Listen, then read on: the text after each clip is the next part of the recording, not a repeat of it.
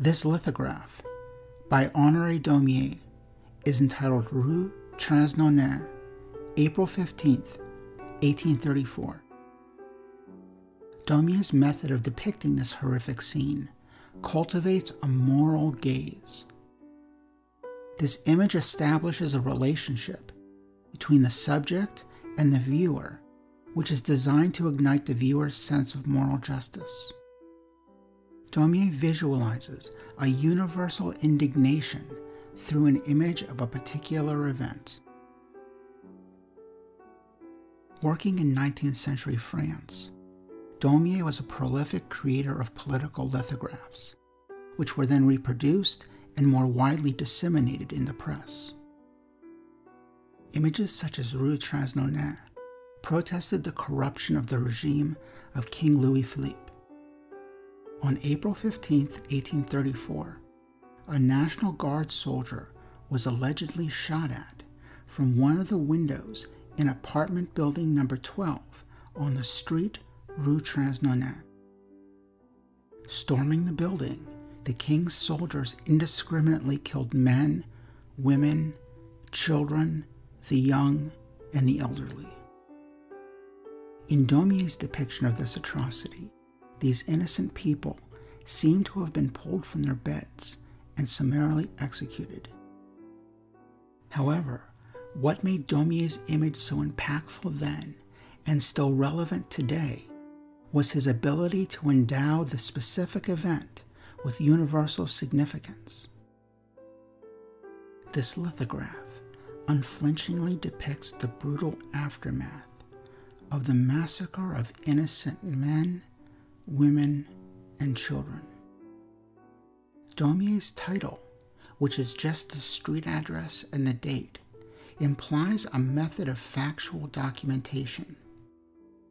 The suggestion of objectivity disguises the fact that the artist had not actually witnessed the crime scene. Daumier had carefully constructed an image of this scene to visualize this single contemporary event as a visual manifesto against universal injustice. Daumier's method of depicting these particular victims makes his image a visualization of an inhumanity that might take place anywhere at any time. While the shock of this image is immediate, the impact of Daumier's lithograph visually unfolds over time. At first, we only perceive the scene in glimpses. There is an impression of light coming in through an unseen window at the right. As we look more carefully at the image, certain details gradually emerge. For example, the man's face is depicted with a higher degree of detail. This focuses our attention on him as a particular person. It is only after studying the scene more attentively that we might see the face-down dead baby. Bleeding from the head, the infant is crushed under the body of the man, who is presumably attempting to shield the child. As these details emerge, the events that created them unfold in the viewer's imagination. Therefore, the process of looking carefully at this image precipitates a reenactment of the crime in the viewer's mind. This quiet aftermath is in a way even more horrific and memorable than a scene of dramatic action. The stillness of this image is a sort of visual silence. The disorder of the room requires the viewer to imagine the violence that created it. How were these people pulled from their beds and murdered? How did the chair get overturned? How did the body of the child end up under the body of the man? And finally, the ultimate question: how could this terrible event even happen?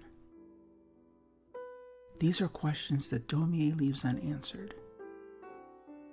Visualizing silence is key to the work's enduring impact.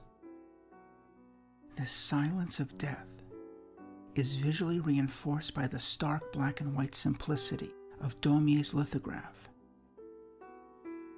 He was able to employ the tonal range of his lithographic medium to maximum effect.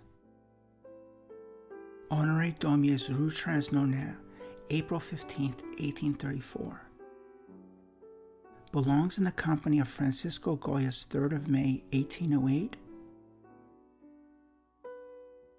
and Pablo Picasso's Guernica. These works of art are more than depictions of particular atrocities.